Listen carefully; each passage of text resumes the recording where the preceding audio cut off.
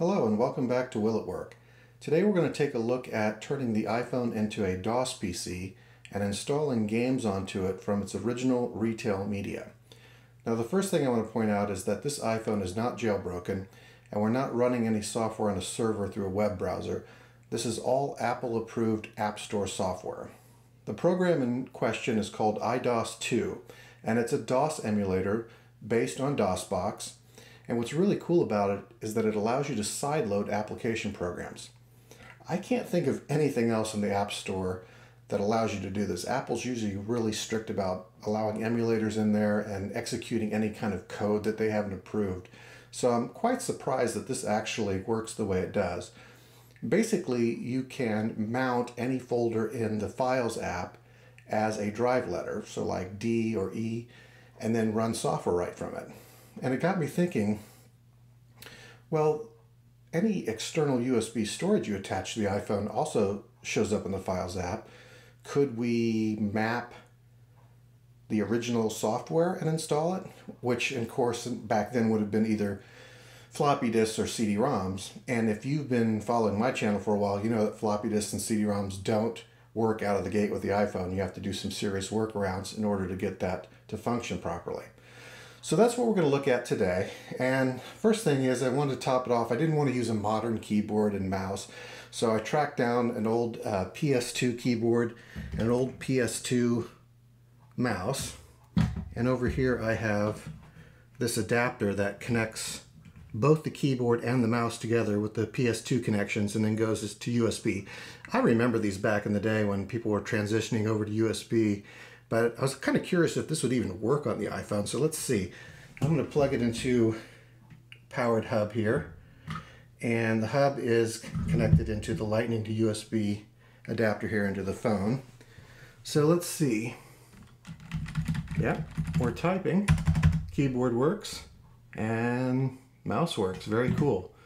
That little mini hub converter works. Okay, so let's get started. And let's start with floppy disks and see if we can get software installed onto the iPhone from the original floppy disk. Okay, so the first game we're going to look at is this DOS pinball game. I got this on eBay for $8, still shrink wrapped from 1993. Let's see if this works. Now, as I've mentioned on my channel before, you cannot use USB floppy drives with the iPhone. They have their own subclass of USB mass storage and the iPhone just doesn't support it. The only way to get a floppy disk to work on the iPhone is to use the Imation SuperDisk drive. This used 120 megabyte super floppies. It was a competitor to the zip drive, but unlike the zip drive, it was backward compatible with their older 1.4 and 720K floppy disks. So let's see if this will work.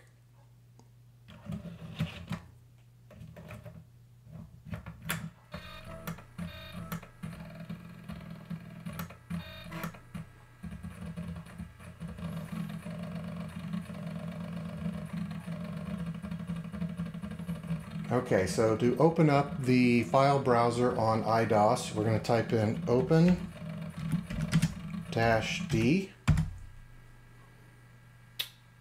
and see if we can find it. There it is, no name.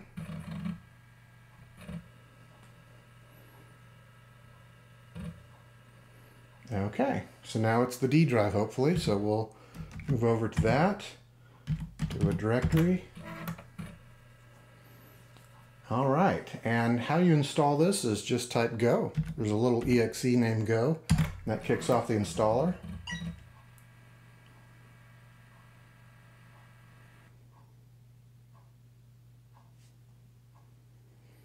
Say yes to install, choose C.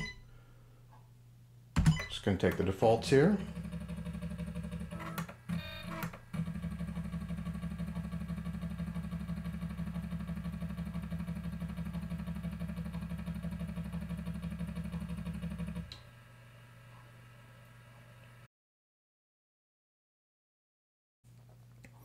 Now it's extracting everything.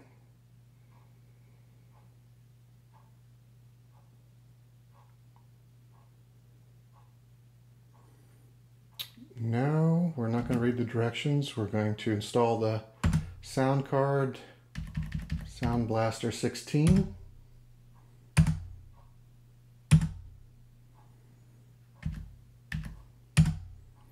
All right, let's fire it up.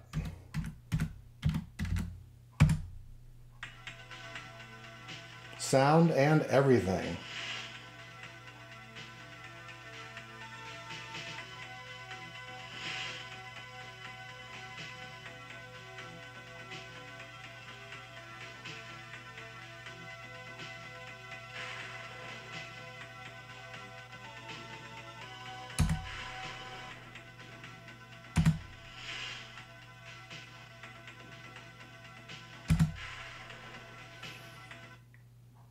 Use the shift buttons for the flippers and the space bar to plunge the ball.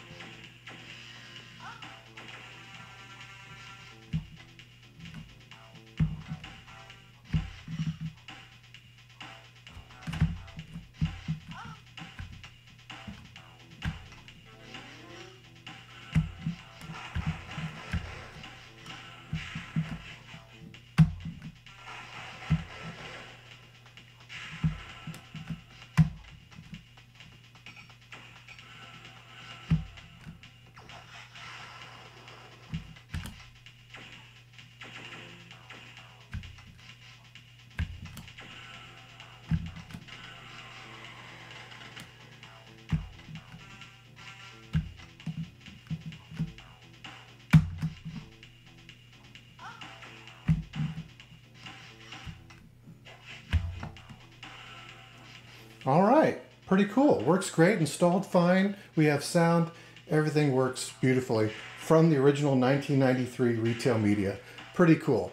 Okay, let's move on and try a CD-ROM. Okay, for the CD-ROM, I'm going to go with a game called Clash of Steel, which is an early 90s World War II strategy game. And it's on this compilation CD I bought in the late 90s, and I still have it. So let's give that a whirl. Now, as I pointed out on my channel before, CD-ROM drives also don't work with the iPhone, just like USB floppy drives don't, for a variety of reasons. And the most important one is that the iPhone doesn't read the ISO 9660 or the UDF file system that CD-ROM and DVD-ROM discs use. So I came across this light-on USB CD-ROM player a few months ago, and I did a video on it, and it's really cool. It's designed for smart TVs, which also don't work with USB CD-ROMs. And basically it translates the disk to FAT32 on the fly, so the USB host just thinks it's a thumb drive. So it's pretty cool, and it works great. It does have some lag because it has to translate the disk at each directory level.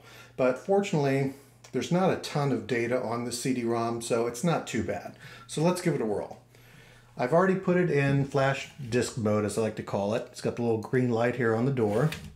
So we'll put this in.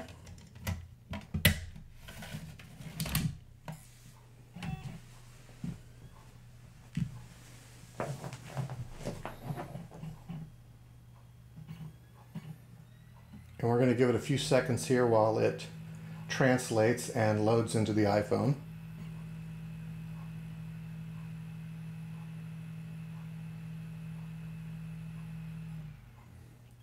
Okay.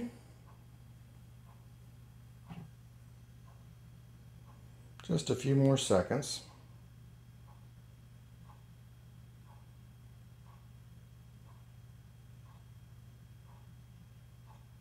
Okay. So let's try Open-D again. And there it is. It'll take a few seconds to come up here. More translation.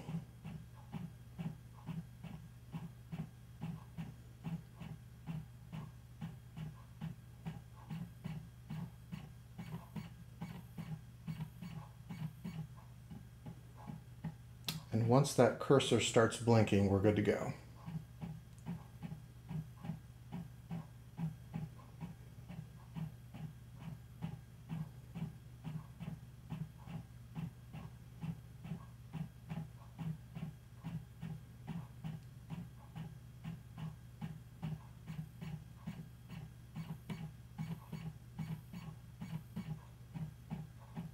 Okay. Let's go to D. Type in install.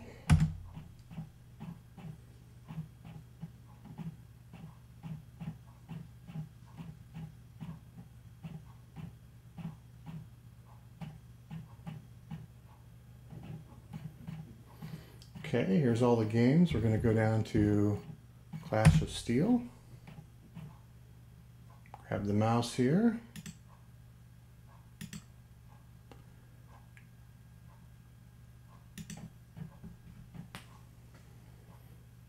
Start the install.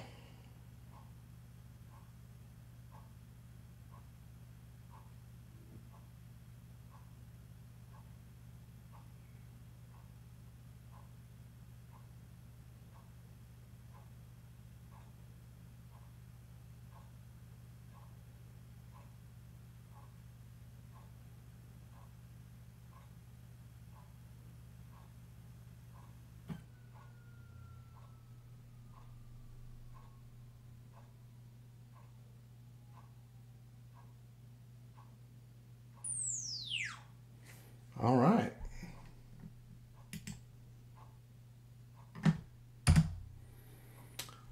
Let's install sound drivers.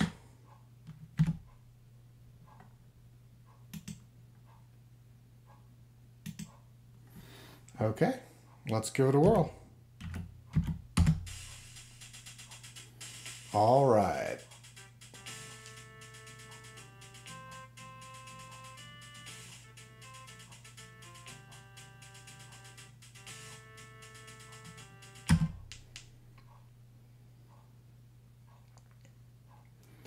Okay, so I'll just be Germany because they go first.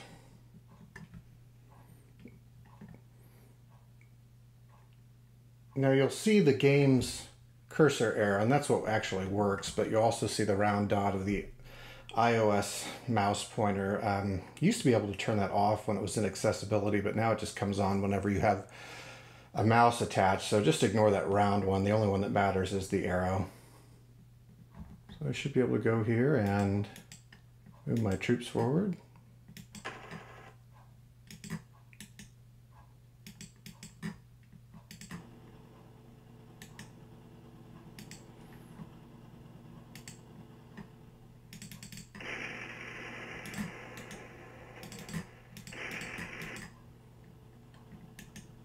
And there you go.